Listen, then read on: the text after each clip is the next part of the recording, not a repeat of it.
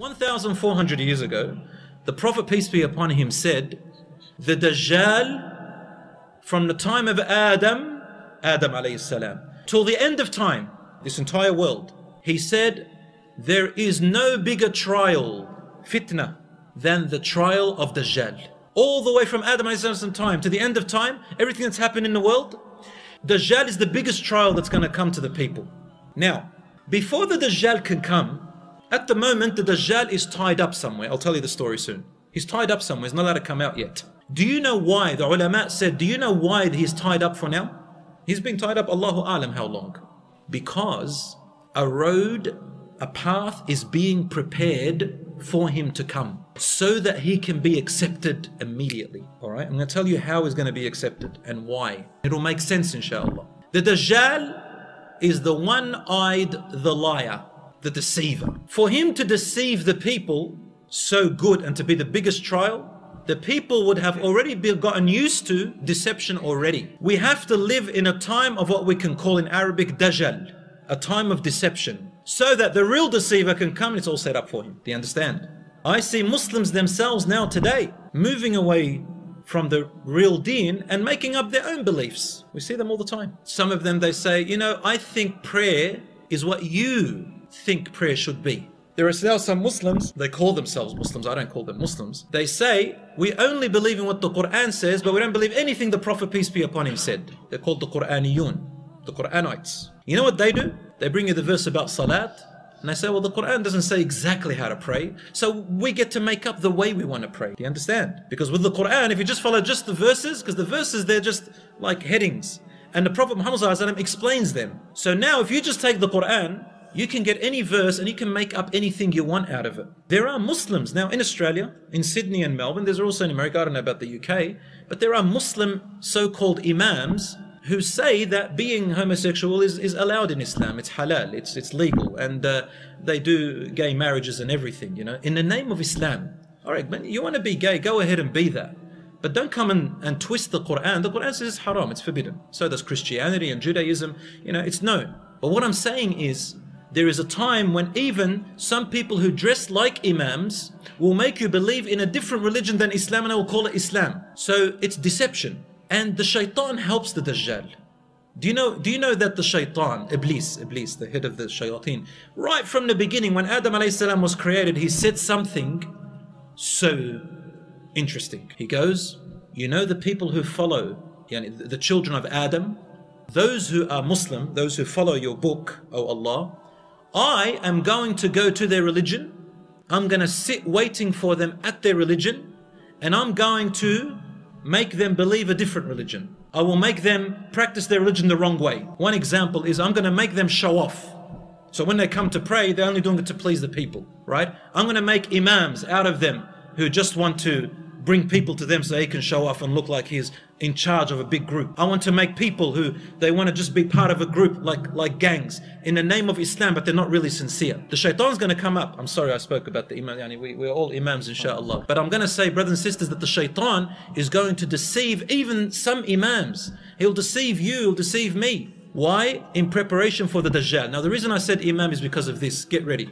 All the deception has to happen because when the Dajjal comes out, he doesn't call himself an imam. You know what he calls himself? He calls himself Prophet Isa alayhi salam himself. He calls himself Prophet Isa. The Dajjal calls himself, I am Prophet Isa, but he's lying. Listen to what the Prophet ﷺ said. He said, one night, going on Isra wal Mi'raj. So he said, Jibreel alayhi salam took me to the Kaaba, and I was praying at the Kaaba. This hadith is in Sahih Muslim for whoever wants to see it. And then after I finished, I looked to my right or left, and I see a young man. His hair is nice and long. It comes up to his shoulders. It's neither too straight nor too wavy. And it looks like water is on it, but it doesn't really have water. So it's got really beautiful, silky, shiny hair. And his face, his features is dark, Adami, which means he's got a dark features. And he had two people with him that he was putting his hands on their shoulders.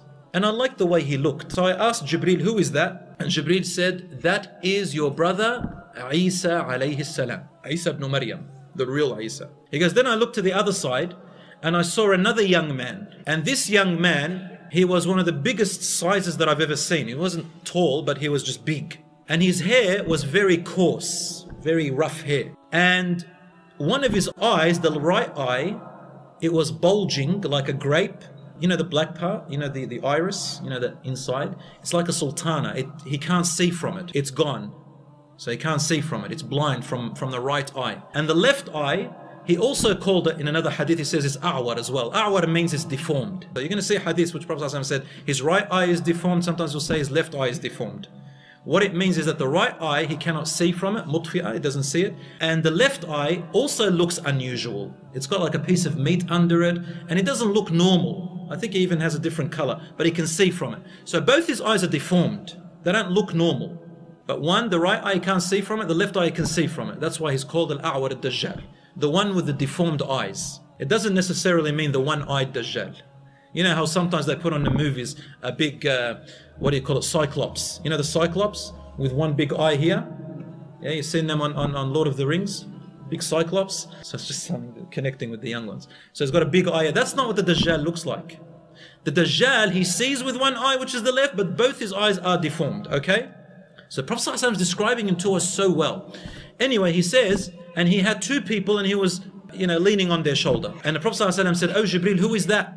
And he said, "That is Al-Masih Ad-Dajjal." In another hadith, he actually said something else. Said, Isa ibn Maryam is Al-Masih As-Sadiq, or As-Siddiq, which means the Masih, which means the Messiah, but he is the truthful Messiah. And then he turned to the actual Dajjal and he said, he's also the Messiah. He said Messiah, but he is the lying Messiah. And Masih has several meanings. The ulama gave it 30 different meanings, maybe even 40 or 50. But one of the main meanings means, for Dajjal, Mamsuh al-Ayn, comes from Masih, which means his eye is wiped off. He can't see from it. Other scholars they also said, which is also correct, he said Masih meaning he will travel the entire world, or spread out through the world. So, when the Dajjal comes out, the world is ready for him.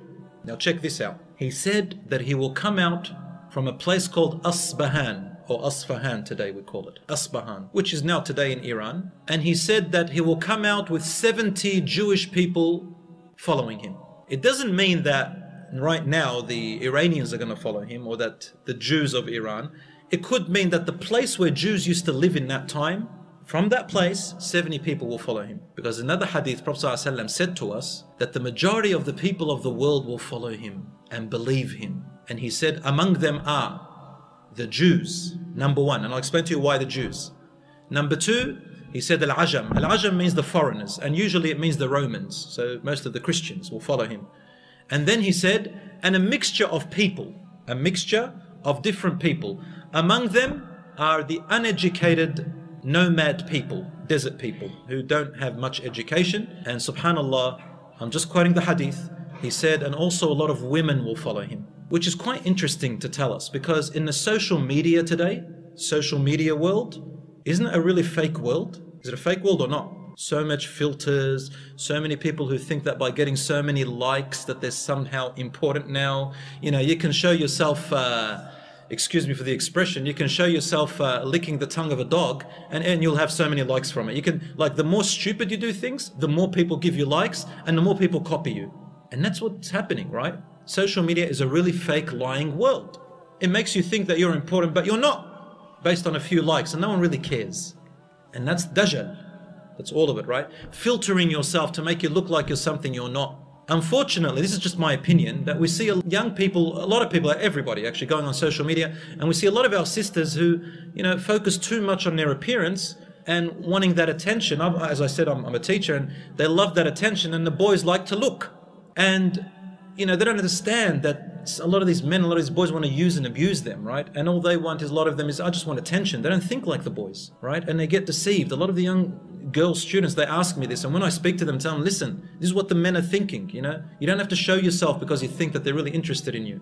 They're just interested in your body or something else. So don't let them be like that. And if you want to do something, if you want to test any guy, go up to him, if he's using you, and say to him, the way you want, what you want from me, would you want from your sister? I said that to one student, and she said to me, oh my God, she came back crying and says, he's not really interested in me. He wouldn't want it for his sister. And I said to him, well, if he doesn't want that for his sister, then you're not valuable to him. You are trash. You're rubbish. The day when he treats you as valuable as his own sister, then it really means that he really is interested in you. By the way, they're only 15 years old. They just hatch out of the egg. What was a 15-year-old going to do? I said, wait till you get married one day, inshallah. Marriage is halal. It's okay to like her, but you've got to keep things halal.